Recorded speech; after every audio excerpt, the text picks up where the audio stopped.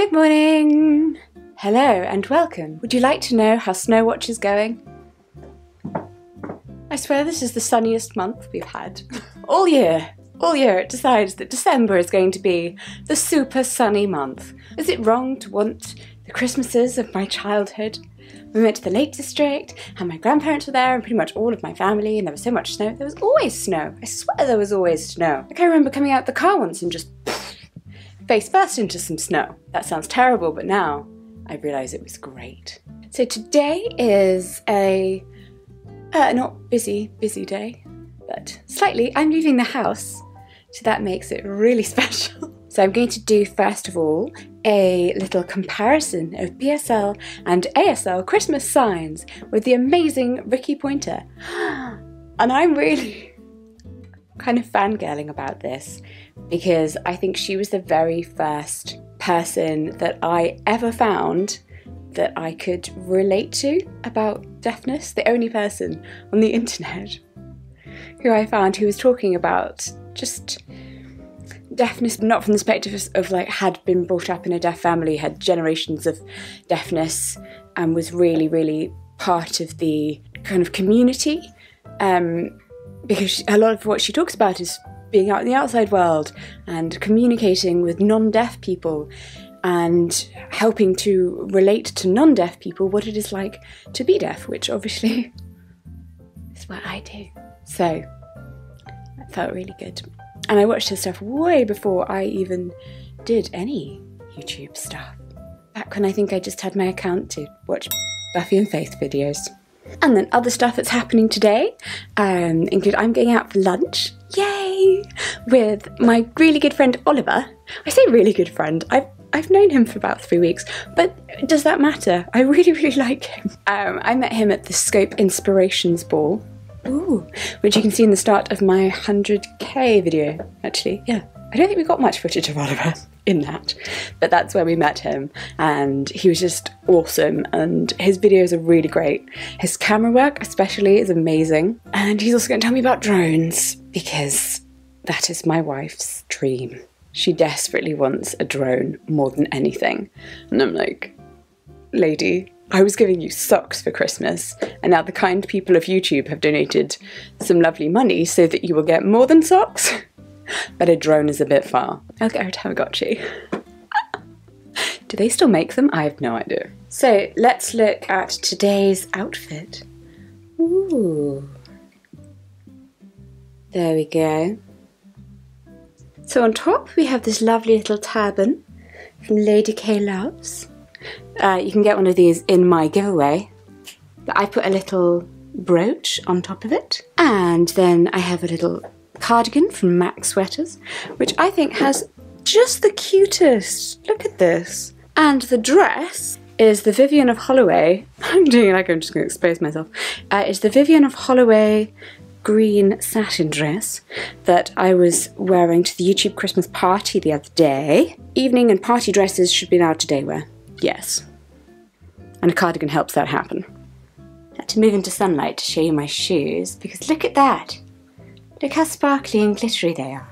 And here is a close-up of the vintage brooch. One of my most asked questions has to be, what are the differences between American Sign Language and British Sign Language? Well, I thought I would show you through the medium of Christmas Sign Language. Yes! And here to help me out is my American friend, Rikki Poynter.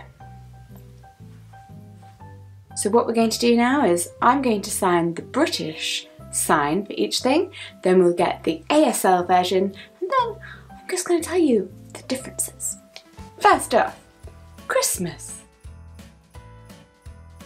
Ooh, the ASL one for this is so different.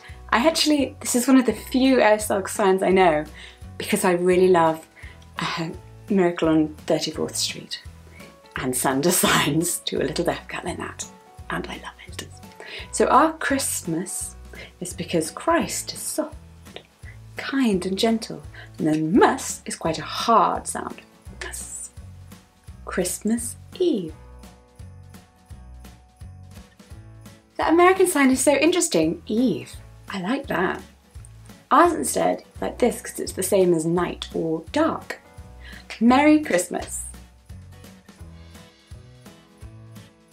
I think our merry is quite similar here. Theirs is more coming from your throat, I suppose, like laughter. Holidays. This sign is really interesting because again it's just showing the differences between two types of English. In England we only use the word holidays to mean we're going on vacation. That's a holiday. So if we're saying holiday in the American way, we just say Christmas and just say holiday instead.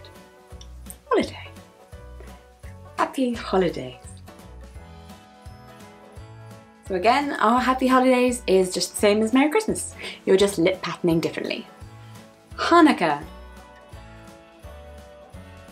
So cool that we have the sign that's the same. That's awesome. Although I have seen some people in England who just fingerspell Hanukkah, but whoa, dyslexia hit me with a big stick. We don't have such a large Jewish population in England as they do in America, so we don't actually tend to see any Hanukkah things around, even in shops. Although that's obviously not the case if you go to a predominantly Jewish area. I think that's why our sign is the same as theirs, probably because we copied them.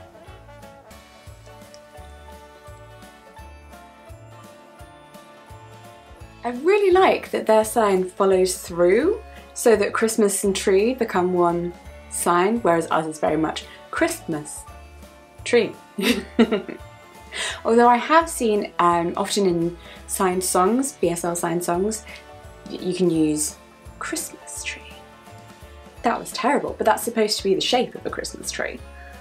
You know, I think I drew that very badly. Don't judge me. Christmas lights. Their sign for Christmas lights is really similar to our sign for Christmas decorations. That's so interesting. Father Christmas. So now, obviously we don't use the word Santa, we just use Father Christmas, but really interesting then again, it's all about the beard and the belly. Snow. Well, yeah, that's a pretty descriptive sign, so it's the same. Snowman. And again, since snow is the same, we're just using our different signs for man, because apparently in England, men all have beards. Elves. Interestingly, ASL has two hands, which makes a lot more sense because why is our elf one-eared? Reindeer. Again, pretty descriptive. What's the most important part of a reindeer? Peace. Ooh, I really like the ASL sign for peace. I think ours is more about quiet, so peace and quiet, but also peace and goodwill to all men, etc, etc. Whereas theirs seems to be more of a coming together, which I really like. Mistletoe.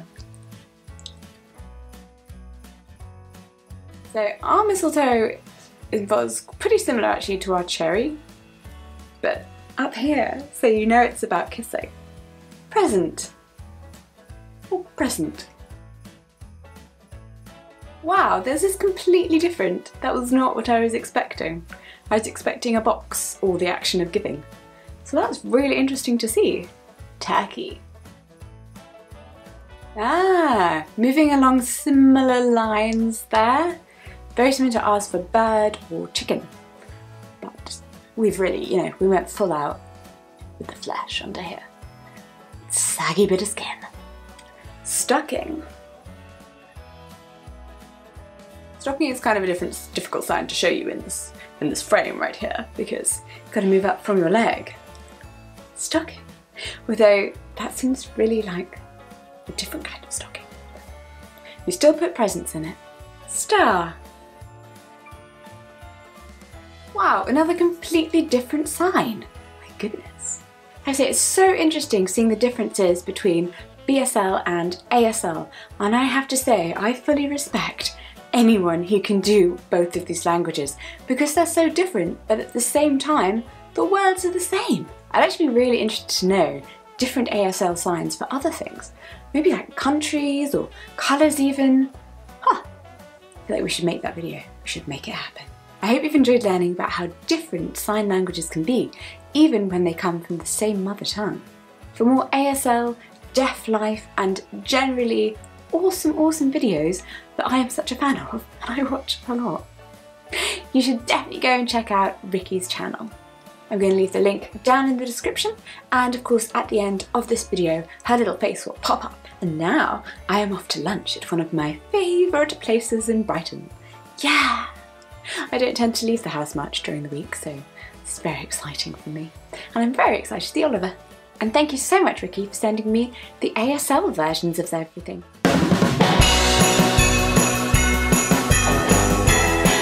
Is £82. That's amazing. It's the same to run this car for 6 months as my diesel car for 1 week. So. Well, I'm sold. Clearly next car's the electric car.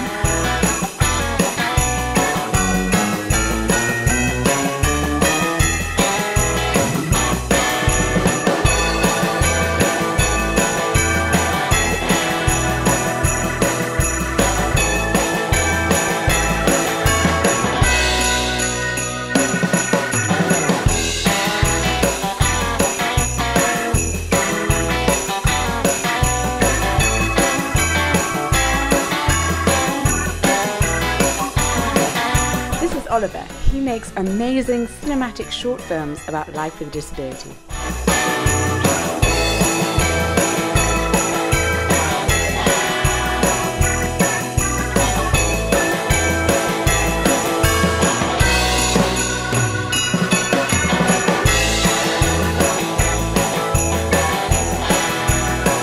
We were very excited about the dancing figures. The reindeers in her garden. One of these. What? Yeah. Your mother sounds amazing and like she should be my friend. Do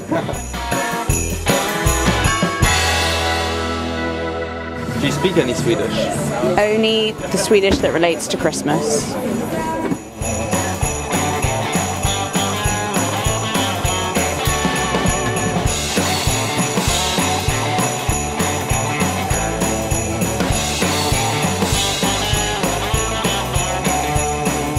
We just had a lovely time with Oliver, didn't we? Yes, is Oliver your new best friend, Tills? I think he might be. But now, Julia and Sam are going to come over. That's my sister-in-law and brother-in-law, if you didn't. That's why we talked about that. The baby shower. Yes, Julia, who's going to have a baby. Our little niece or nephew. Yay! It's very exciting. They're going to come over. They're going to cook a roast duck. I think I'm going to change because this dress is very lovely, but also, I mean, I'm not going to say restrictive because I like a restrictive dress, but I want to eat a lot of duck, and I already ate a lot of lunch, and I might need a slightly larger dress now. Damn, that was a good lunch.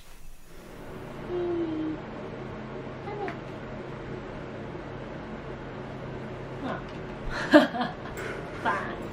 Me and Tilly will have a little roll around. Hello, I am now very pink. Ooh. We're cooking a duck because Claudia's sister's coming over for dinner along with her husband, who's not eating the duck because he's vegetarian. No, pescatarian. Pescatarian, because he eats fish. Ooh. Oh, you just come at the right time. Oh, she's going to show off her oven function. Ooh. Nice. Look at this. Why? Oh my gosh. Wow. And this is what we've got to go with the duck. Lots of nice roasted pumpkin, carrots and sweet potato.